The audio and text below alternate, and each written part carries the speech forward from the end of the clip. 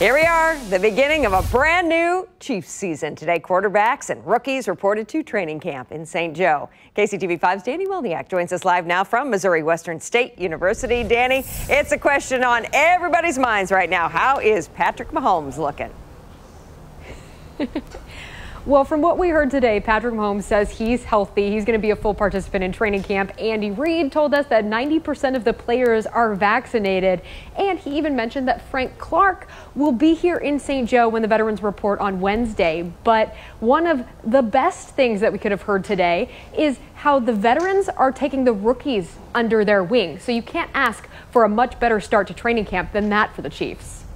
Today is a blast from the past as rookies report to their dorms for training camp. And good news, the veterans are already advising them as to what they won't be able to live without for the next month. The main thing he told me was kind of just bring a TV. A lot of guys just don't bring a TV. So if you have a downtime while you're studying, going through playbook, you can watch TV, watch a little Netflix. Also just reminded me, just bring small things, highlighters, pens, pencils, stuff like that. TV seeming to be the common theme, and these young guys are going to learn a lot more than just that. I'm entering the best organization in the league right now. So, expectations are high.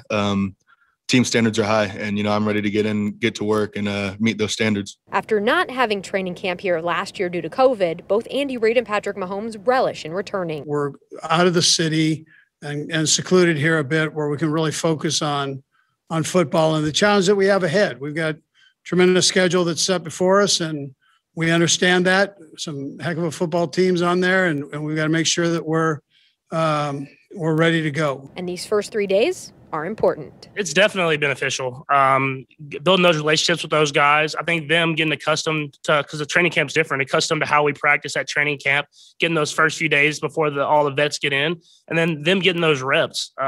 Those things are critical. We go kind of through the first few installs with those rookies, and then they get to go right back through them whenever the vets get here. So the first practice for rookies and quarterbacks will be here in St. Joe tomorrow. The veterans will report on Monday, and the first full squad practice will be next Wednesday. Live in St. Joe, I'm Danny Wilniak, KCTV5 Sports. Just in time for